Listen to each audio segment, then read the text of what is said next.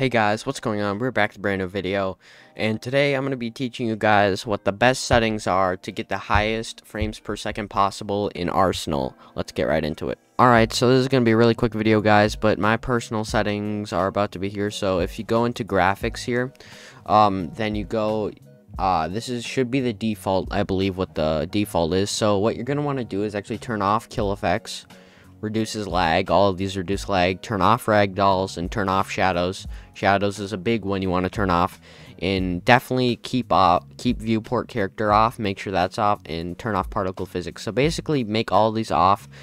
You can turn basic skins on if you want, on or off, both are fine. Basic skins basically just removes all the hairs and stuff from skins like this guy, other than your own. See, like this, well actually it hasn't fully done it yet.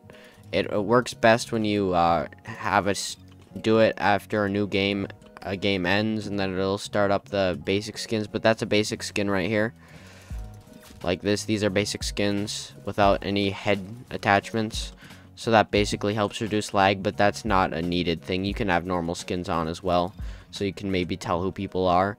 But honestly, I just love reducing lag. It's an important thing. If you have a lot of lag, I usually don't, but it's a really good thing to help reduce lag, as you'll probably actually be better. Sometimes it's the FPS drops that hold you back from getting better at the game. So I think this is very important. If you can, do what you can to reduce your FPS, improve your FPS, and yeah.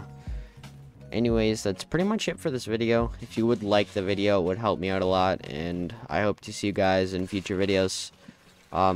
See you guys hopefully in the next video. Peace out. Bye.